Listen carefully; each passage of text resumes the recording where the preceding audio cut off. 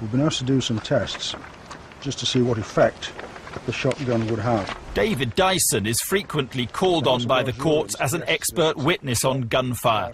He demonstrated the effects on the human body of shotgun pellets fired from 12 feet away. Now we're going to use a shoulder of pork, which is the closest thing we can get really to human tissue. 12 feet is the estimated distance Tony Martin would have been standing from Fred Barras if he had fired from the top of the stairs. The effect is similar to that of a gun being fired from much closer range.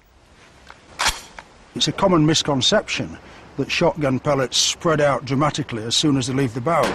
They don't. And, for instance, at 12, 15 feet, you would only get a hole probably of about 2 inches. The prosecution had also argued that Tony Martin fired repeatedly from the bottom of the stairs, as this was where all 3 spent cartridges were later found. But as David Dyson showed, using the same gun, there may have been another explanation.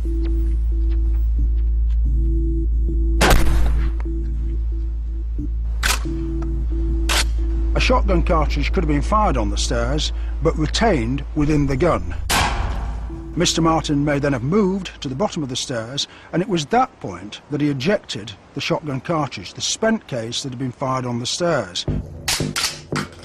He then, from that same position, fired 2 more shots, and the cartridges from those 2 shots were ejected at that same point.